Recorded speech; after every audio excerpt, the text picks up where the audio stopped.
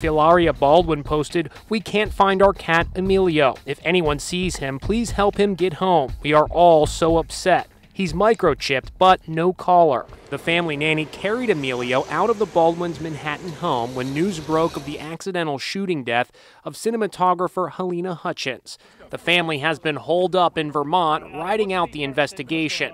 Late today, Halyna posted this update showing the cat has been found. Emilio seems to have a broken leg, but he is alert. Fingers crossed he will pull through.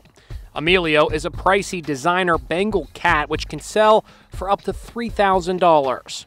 Meantime, Alec Baldwin's eldest daughter, Ireland, is facing backlash for her gory, sexy schoolgirl costume with fake blood streaming from her eye. She posted photos alongside her musician boyfriend, who was also covered in fake blood. Insensitive, complained one critic.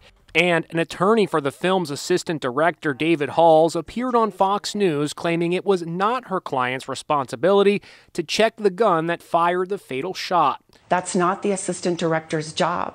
If he chooses to check the firearm because he wants to make sure that everyone's safe, he can do that, but that's not his responsibility. Her claim appears to contradict Hall's previous statement to detectives that he should have checked all of them, referring to the chambers of the Colt .45 revolver. Attorney Lisa Tarraco also disputes whether Halls handed the loaded gun to Baldwin. This idea that my client grabbed the gun off of a prop cart and handed it to Mr. Baldwin absolutely did not happen. So who handed the gun to him?